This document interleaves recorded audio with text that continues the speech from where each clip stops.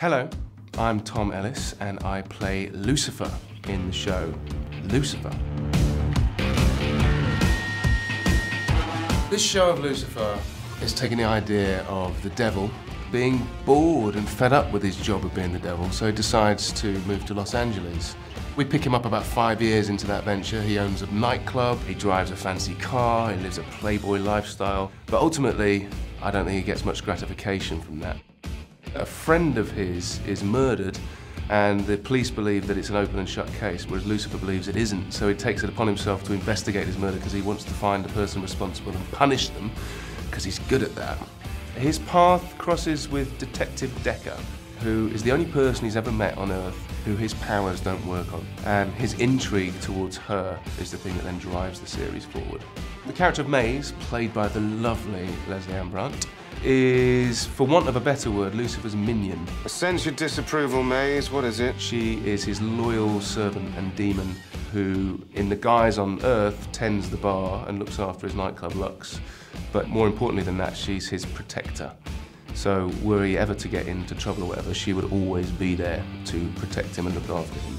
But she is desperate to get back to hell. So the character of Amenadiel, who is Lucifer's brother, or one of Lucifer's brothers, played by D.B. Woodside, he is so worried about the fact that Lucifer has left hell, and that if Lucifer isn't there punishing people, then Dad's going to ask someone else to do it, and probably him. What I love about their relationship is they are brothers.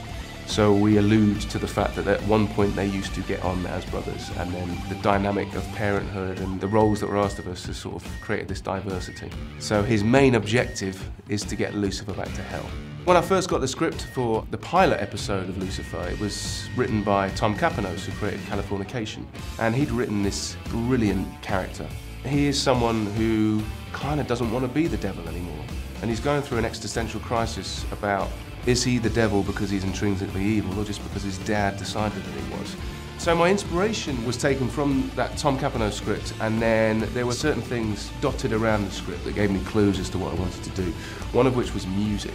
Lucifer is a big fan of music, and there was very specific musical tracks in the show, from the Rolling Stones through to AC/DC. I basically took that notion, as well as what was on the page, which was very much like a character from a Noel Coward play, and decided to take the two, and I thought if Noel Coward and Mick Jagger had sex, this is what happens. So after the pilot was made, Neil Gaiman, who wrote the original Sandman comic that Lucifer appeared in, contacted me on Twitter actually, and wrote me several direct messages just to sort of tell me how much he enjoyed watching the pilot, enjoyed my take on the character, and very much that I had his blessing in the direction we were going in. And that for me was a huge kind of like confidence builder about what we were doing with this.